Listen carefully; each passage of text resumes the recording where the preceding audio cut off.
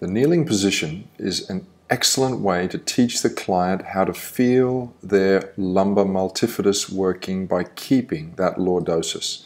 So they must focus very hard on not posteriorly tilting, especially at the bottom of the movement.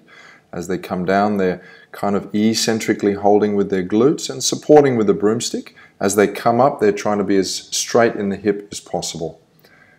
The very bottom of the movement, ensure that lordosis does not break, and at the top, make sure their hips are into extension.